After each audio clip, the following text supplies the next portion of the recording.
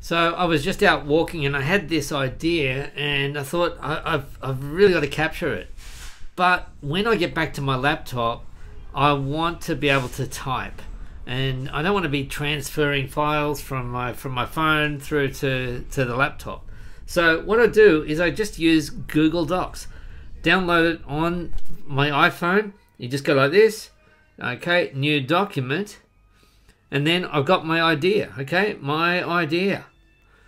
And now there we are, we're done. And I can now start typing, okay, idea number one.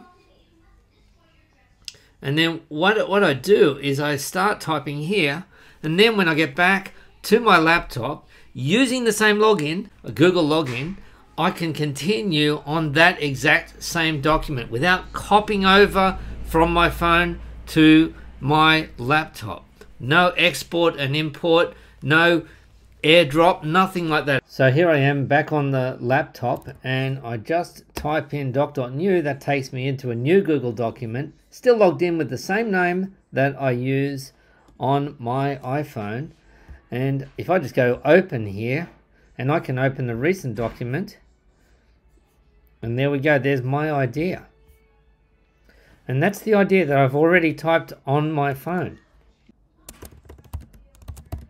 And just to give you an idea of just how it looks, how well the two sync together, I'm now typing on my iPhone. And you can see that appearing, there we go, on the Google Doc on my laptop. And now I'll now correct that on my laptop, and then we're done. And any changes that I made there are now fixed here as well.